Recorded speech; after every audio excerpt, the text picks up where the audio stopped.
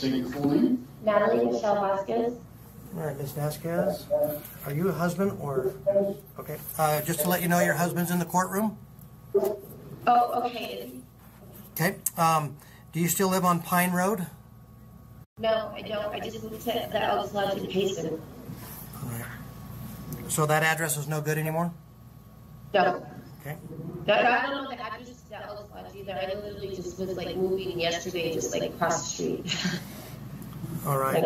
Do you know the address? Okay. So the court needs to have that address. Okay. Okay. Do you live together? Okay. Sometimes, yeah. Okay, it's okay. So what you'll need to do is when you're released from custody is report to the court the address. You need to go independently and find out what that address is that you're staying at and report that to the court. I'll give you 24 hours to do that. Okay? So tomorrow is the latest. So today would be better. Tomorrow's the latest. Your phone number ends in 6881. Do you have an email address? Say again? Do you have an email address? Yeah.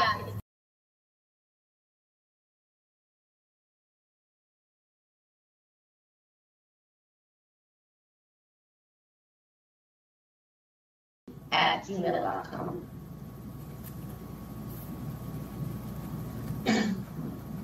All right, so that's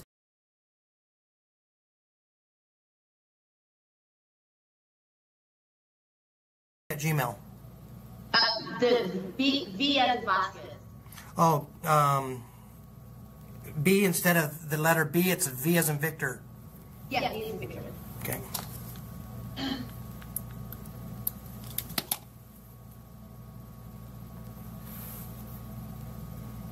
Okay, that makes sense. All right, so the state's alleging a driving suspended, revoked, or canceled violation on you. You have the right to remain silent, right to counsel, and right to trial. I have scheduled you for an arraignment on 6/5 of 2024 at 9 o'clock in the morning. The arraignment is where you'll need to be prepared to plead guilty, not guilty, or no contest to those charges. Depending on how you plead will be what happens next with the court proceeding. Each of those options of what happens if you make that plea will be explained to you, as well as the penalty range for the charge. Your release conditions are as follows. Obey all orders of the court. Do not commit any crimes. Notify the court immediately if your address changes, or report to the court when you find out what your address is. Do not leave the state of Arizona without permission of the court. Do not drive a vehicle on public roadways unless licensed to do so.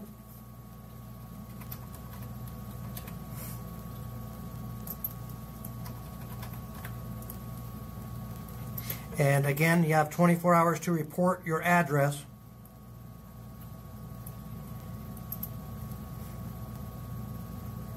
To the court once you find out what it is. I'm also going to assign you to pretrial services. So what that is once you're released from custody, you need to contact the probation department. You're not on probation, but you are on release conditions.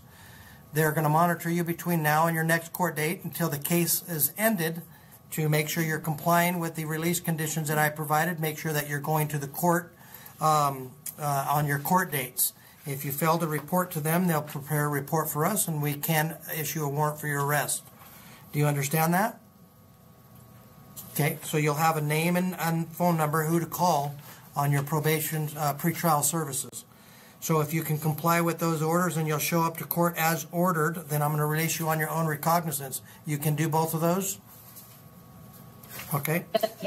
All right, and I'll be waiting for the report for you to report to the court either today or tomorrow on what your address is, since you don't know what it is. Do I have to physically come into the court, or can I just call? No, you can call us, tell us your name, we'll look up the case and provide your current address. That'll be fine. Okay, I'll do that right as soon as I get out of here. Okay, so I'll release you on your own recognizance. I'll send your husband across the street. It'll take about 15-20 minutes depending on how busy the detention staff is. Thank you very much. I appreciate it. All right, any questions? No, sir. Thank you very much. Sheriff's office is just directly across the street here. Thank you, sir. Yep.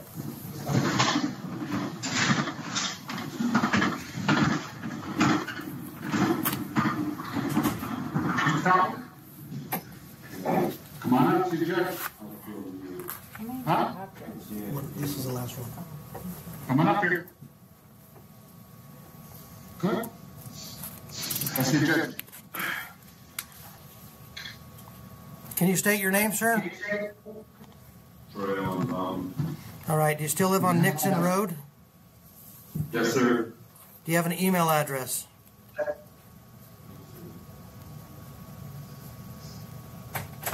Is your phone number end in 4749? No, sir. What is your phone number? 517-627, or excuse me, 626-0749. Okay, thank you. The state's alleging 4 charges of aggravated assault against you. On those charges, you have the right to remain silent, right to counsel, and right to trial. I've scheduled you for a preliminary hearing on 6/4 of 2024 at 3 o'clock p.m. The preliminary hearing is a hearing that is to determine if there's probable cause to charge you with those crimes. That'll be done by a presentation from the prosecutor or state representative, either to a judge. I'll remain in jail until then, so. Okay. Let me out, All right, there's an $8,000 bond in place on you. You're to obey all orders of the court. Notify the court immediately if your address changes. Do not leave the state of Arizona without permission of the court. Do not commit any crimes. I'm in the state of Arizona, so don't let me out. Do not contact the victims in any manner. Do not go near the location of the alleged offense unless there's a medical necessity. Being that you're held in custody, you have the right to a court-appointed attorney if you cannot afford one. No thanks. Okay. Public protector. Okay, I'll refuse the court-appointed attorney.